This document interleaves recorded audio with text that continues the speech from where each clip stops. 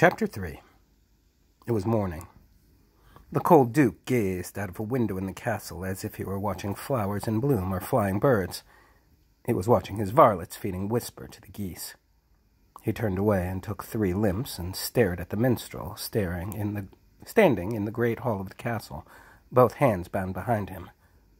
"What manner of prince is this you speak of, and what manner of maiden does he love, to use a word that makes no sense and has no point?" His voice sounded like iron dropped on velvet. "A noble prince, a noble lady," the minstrel said. "When they are wed, 1,000,000 people will be glad." The Duke took his sword out of his sword cane and stared at it. He limped across and faced his captive, and touched his guggle softly with the point, and touched his zatch, and sighed and frowned and put the sword away. "We shall think of some amusing task for you to do," he said. "I do not like your tricks and guile. I think there is no prince or maiden who would wed if I should slay you, but I am neither sure nor certain." He grinned and said again, "We'll think of some amusing task for you to do." "But I'm not a prince," the minstrel said, "and only princes may aspire to Saralinda's hand." The cold Duke kept on grinning. "Why, then, we'll make a prince of you," he said. "The Prince of Rags and Jingles." He clapped his... Well, hello, Danya. Cat always likes to be involved in reading. He clapped his gloves together, and 2 varlets appeared without a word or sound. "Take him to the dungeon," said the Duke. "Feed him water without bread, and bread without water." The varlets were taking the minstrel out of the great hall when down the marble stairs the Princess Saralinda floated like a cloud.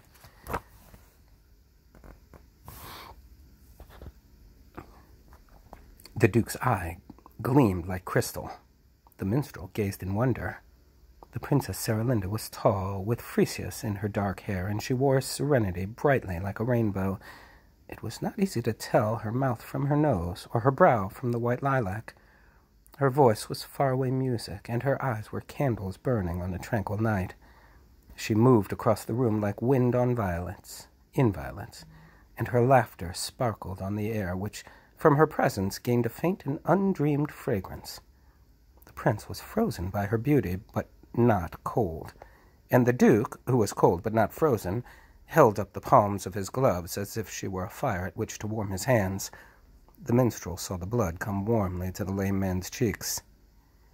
"This thing of rags and tags and tatters will play our little game," he told his niece, his voice like iron on velvet.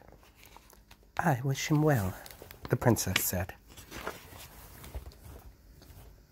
The minstrel broke his bonds and took her hand in his, but it was slashed away by a swift cane of the Duke. "Take him to his dungeon now," he said. He stared coldly at the minstrel through his monocle. "You'll find the most amusing bats and spiders there." "I wish him well," the princess said again, and the varlets took the minstrel to his dungeon. When the great iron door of the dungeon clanked behind the minstrel, he found himself alone in blackness. A spider, swinging on a strand of web, swung back and forth. A zickering of bats was echoed by the walls. The minstrel took a step, avoiding snakes, and something squirmed.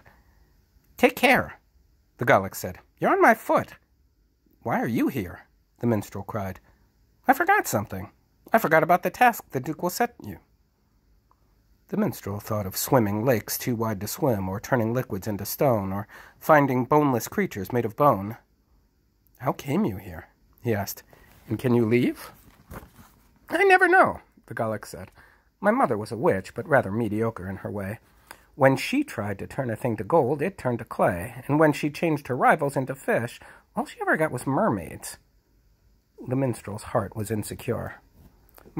Hello. "My father was a wizard," said his friend, "who often cast his spells upon himself when he was at his cups. Strike a light or light a lantern. Something I have hold of has no head." The minstrel shuddered. "The task," he said.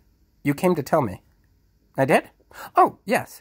My father lacked the power of concentration, and that is bad for monks and priests, and worse for wizards. Listen. Tell the Duke that you will hunt the boar, or travel thrice around the moon, or turn November into June.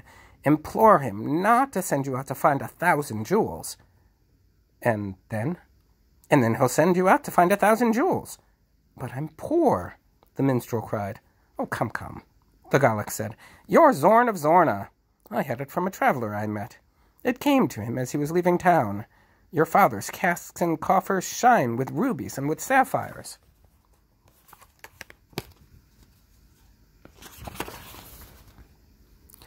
My father lives in Zorna, said the prince, and it would take me 99 days, 33 days to go, 33 days to come back here. That's 66. Well, it always takes my father 33 days to make a decision, said the prince.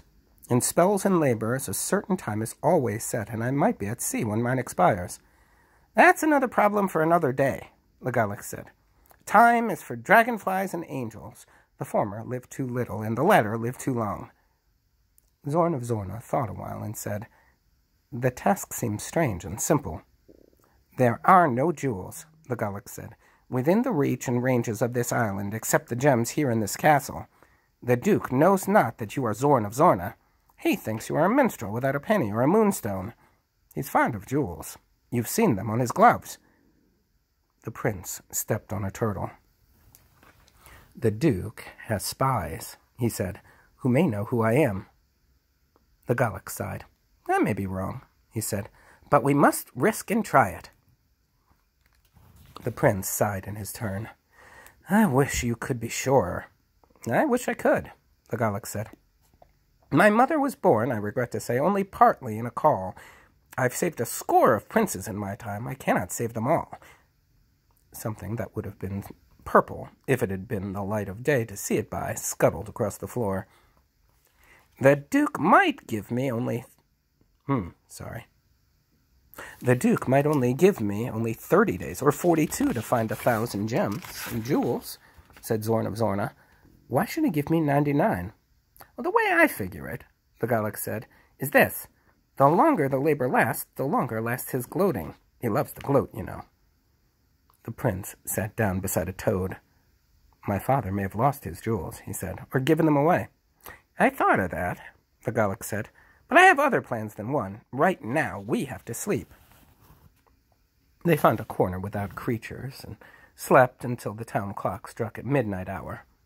Chains clanked and rattled, and the great iron door began to move. The Duke has sent for you again, the Gallic said. Be careful what you say and what you do. The great iron door began to open slowly. When shall I see you next? Zorn whispered. There was no answer.